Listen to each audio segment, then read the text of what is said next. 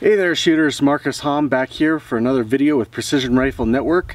Today I'm going to be answering the question of why my motorcycle has less power, why our runway has to be longer, and why my bullets fly further up here.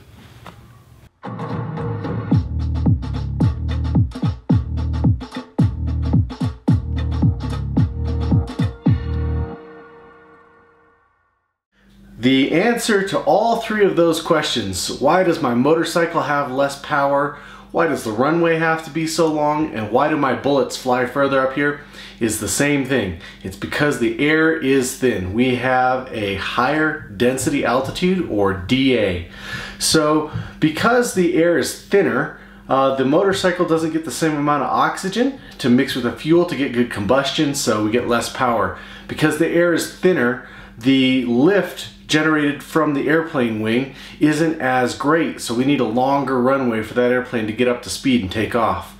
And because the air is thinner, my bullet slows down a little bit less, and therefore it flies further up here at elevation. Now, there are some key factors that lead into density altitude, and density altitude is a derived number from true elevation, barometric pressure, temperature, and humidity.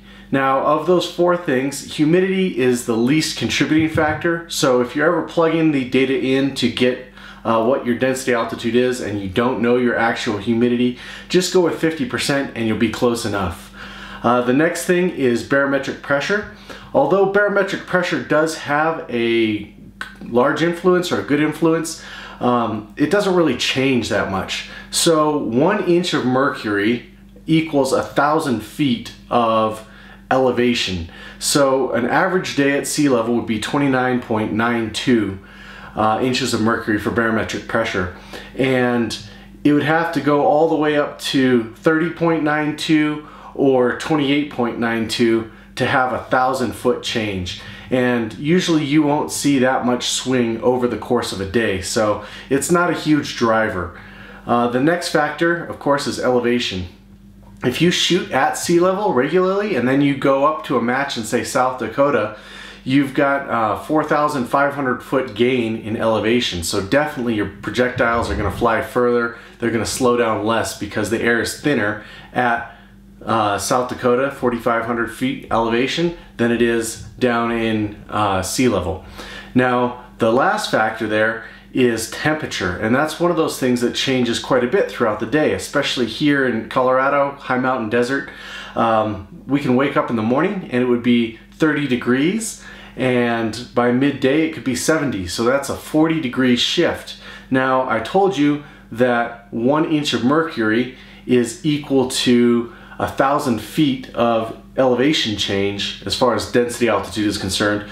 10 degrees Fahrenheit is equal to 700 feet change in elevation. So if you think about it, from morning 30 degrees to midday at 70, that's a 40-degree change. 40 times that 700 is 2,800 feet difference of density altitude, which would definitely put you in a different band when we're talking about how well our bullets are going to fly. So how are we going to use density altitude, this one number? The easiest thing to do is to use this little density altitude calculator, and I'll roll in some image of it here and I'll show you guys how to use it. So here's our quick and rough way to find density altitude. First, across the bottom we have temperature in degrees Fahrenheit. So that can be acquired with a typical thermometer, even just one of those little keychain thermometers.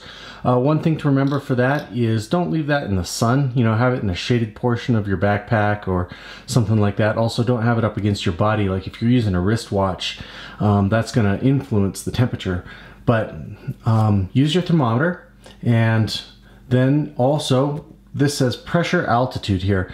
Pressure altitude is a derived number of your true elevation and then also barometric pressure. But as I mentioned earlier, barometric pressure doesn't really shift that much or that great of swings unless you have like a hurricane or something like that coming in.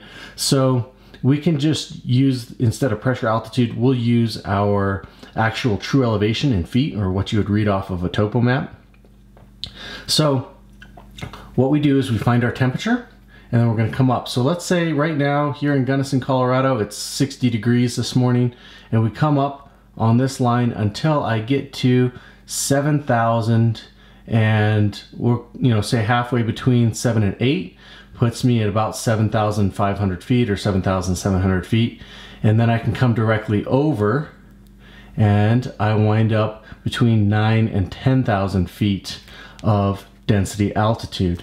So even though I'm only at 7,700 feet of true elevation, because of the 60-degree temperature today, it's like being at 9,500 feet on what we call a standard day. So if I was using my density altitude tables or my cards, I would use this one here in the orange, and I would use the 9,000 foot density altitude card. Now, since I recommended doing it in increments of 1, 3, 5, 7, 9, I could use the 9.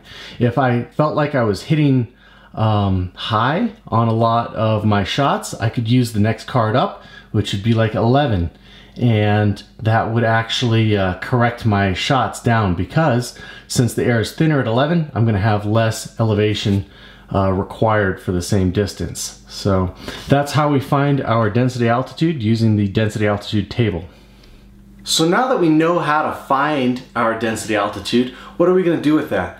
Well, we're going to take that number and we're going to plug it into our predictive algorithm. Like I use applied ballistics for my calculator, and it'll allow me to enter all of my firearm parameters, muzzle velocity, BC of the projectile, height over bore, all those different things.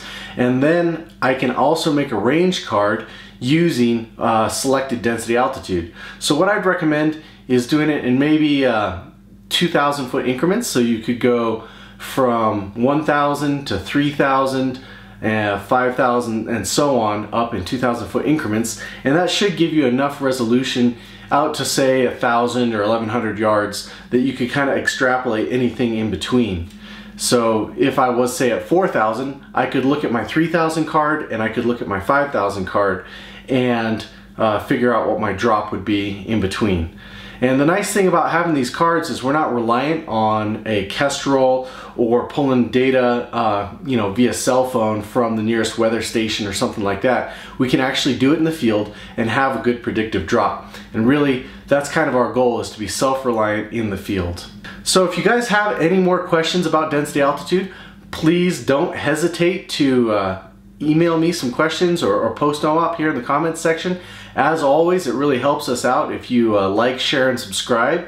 And please stay tuned for future videos.